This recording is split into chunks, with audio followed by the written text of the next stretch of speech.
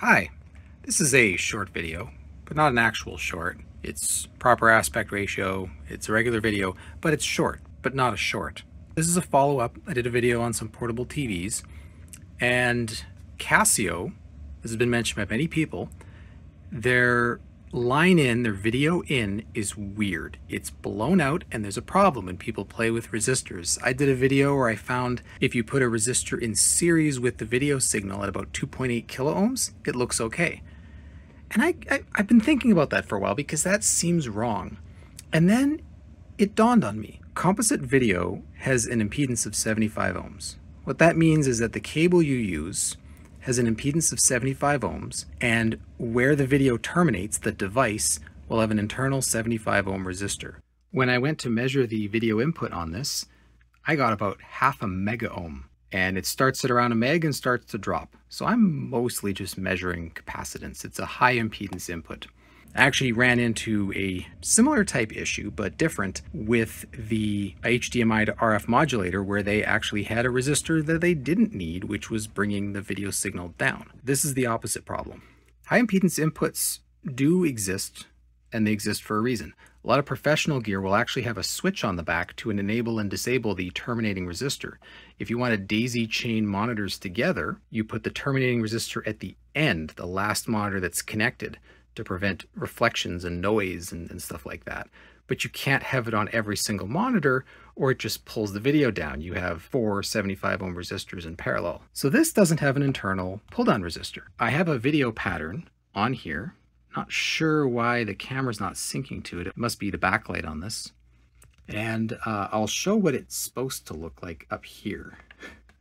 And as you can see, even when I adjust the brightness, like, it's just blown right out. So what I've done is I've put together a little contraption that takes a 75 ohm terminating resistor, again, BNC professional video equipment. You can put a bunch of monitors in parallel all the way along, and then you terminate the monitor at the end, either by switching on the internal terminating resistor or just adding your own. So here's a splitter. I have RCA video in, RCA video out, and it puts a 75 ohm terminating resistor in there. So let's see what that does. Look at that. Again, not perfect. There's actually a bit of color where there shouldn't be any, but these were never very good. These are pretty cheap, pretty garbagey picture on them. So this is pretty good for the TV itself. And if I try and remove this resistor one-handed, you'll see the difference. It washes out. So that's what happens when you don't have a terminating resistor on the end of the line of the video signal. So for anyone who has one of these little Casio portable TVs, there are dozens of us, and they want to watch a composite video signal on it, all you need to do is take a 75 ohm resistor and tie it between the ground and the signal. Put a little schematic up there. And as for why they did this, there's a couple reasons they could have. First, to make a proprietary cable to sell and you know, kind of do that devious, underhanded thing, right? Oh, you got to buy our proprietary cable. But I think it's different. Imagine, this is from around the year 2000. So imagine handheld TV devices, they're monitors, right? This without a tuner. It just takes a video input for testing out security equipment. A handheld little LCD monitor that will take in a composite video signal for you to test out cameras, right? To go and see. Something like this. This is a little handheld LCD monitor from, you know, looks fairly old. Hard to tell with this sort of stuff. And it has a video pass-through, right? So if it has a video pass-through, you wouldn't expect a terminating resistor on the inside. And you know it wasn't made by Defender Security, so maybe Casio made this sort of stuff for other brands. Now, if you're using that, you don't want an internal terminating resistor because you're going to mess with things. You want to have a high impedance input that you can just sort of place on there and make sure everything's okay. You see what they see. defile what I defile. So I'm wondering if this video input was dual purpose and there was a similar TV to this sold in the commercial industry, and that's why it doesn't have a terminating resistor. Again, it seems silly that they would have made custom cables instead of just putting a resistor in there, but I don't know. That's my best guess. Let me know if you know any more about why this would be that way. So anyway, I hope this was useful.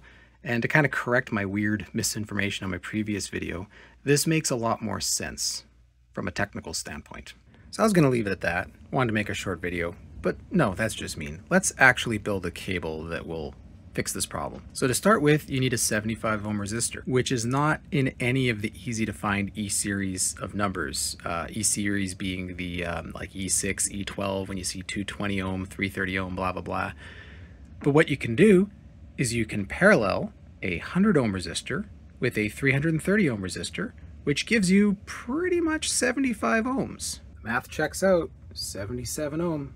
That is perfectly fine. I really got to buy more of these clip leads. These were adding quite a bit of resistance when it comes to precision stuff. These are crap.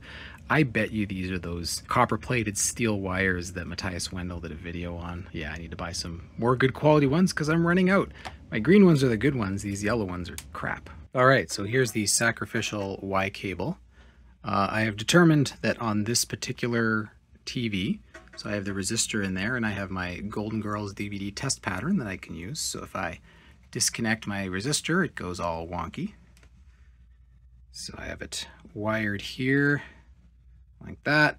So the left channel, the white wire, is audio. The right channel, which is red, is the video, which I have going through there. So now we just need to determine what the easiest way is to get at the wiring in here and put those resistors in place. Now really we want the resistor to be as close as possible to the TV because it is a terminating resistor.